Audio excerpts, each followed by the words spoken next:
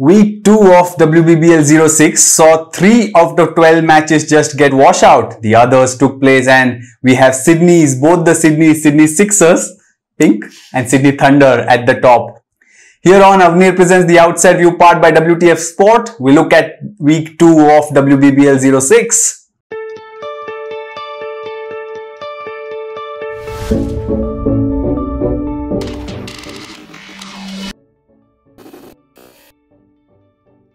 Sydney Thunder have had a powerful performance in this week, haven't they? Won 3 games, 2 of which Heather Knight has scored a 50. What can you say about her form? Well, she's in incredible form. We saw through the West Indies series, she looked like she was hitting the ball really well, and she seems to have just carried that into this WBBL. And I mean, as far as Sydney Thunder go, I don't think, many people thought that they would be at the top of the table. Maybe there was some talk of them qualifying for the top 4, but to be at the top of the table and put in such incredibly powerful performances, like you said, is great to see, and it's the experienced hands of Knight and Haynes who are leading that. I mean, we had our reservations when we were previewing the teams as well as the tournament as to whether just some reinforcements in Sydney Thunder would make a difference, but it has really made a huge difference. And Heather Knight has been at the fore of it. 2 50s in these 3 games.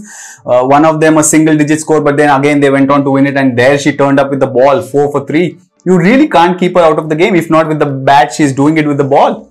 Yeah, she's a golden arm. I mean, Charlotte Edwards has always said it, that if England need a wicket, Heather Knight should come into the attack, and she's doing the same with Sydney Thunder as well. I mean, she also provides a bit of variety to the attack. I suppose she and Lauren Smith bowling off spin, complementing someone like Sam Bates. So they're using her really well. I think Rachel Haynes has been captaining them superbly, making sure that she utilizes the experienced players, which is, really showing for them.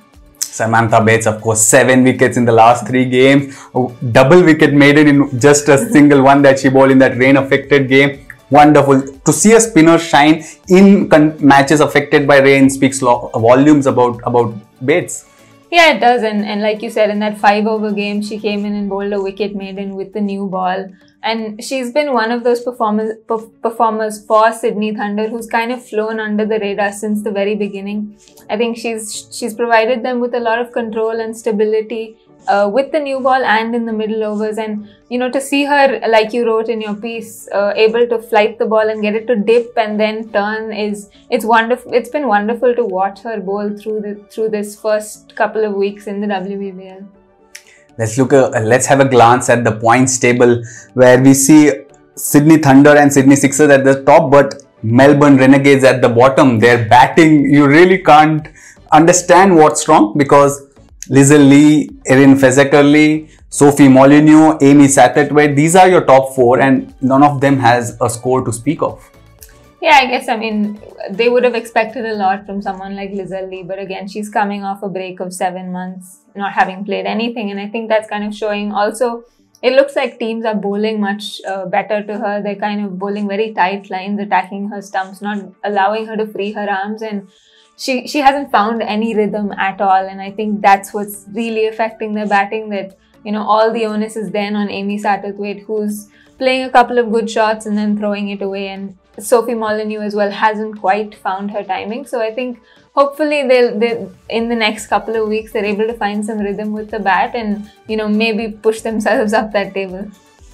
In the debate of whether T20 is a young person's game or an old one's or an experienced one for that matter, it's still something that is not resolved, and the past week showed us how the experienced pros in Knight, Rachel Haynes, Perry, etc. stepped up and had a lot to say in the success of their teams. Yeah, I think the way that all of those players have understood the conditions and kind of managed their, I suppose, strategies according to those conditions has shown, has played a role in their team successes. Perry, the way she, understood the pace of the wicket and played a runner ball innings and allowed Sydney Sixers to, get to a competitive total in that last game. It just shows that, you need to understand conditions, and sometimes experience helps in those cases. Yes, youth is very exciting and it's great, but sometimes what you need is a calm head on your shoulders, and that's what that group has shown. Alright, that's how the week panned out. in WBBL06. But remember, you have a chance to win goodies and hampers if you answer this question correctly. Remember to watch the video, the answer is there somewhere. The question is, which batter scored 250s in the last 3 games of her team this week? Remember to send your answers in the comment section. Last week's winner is...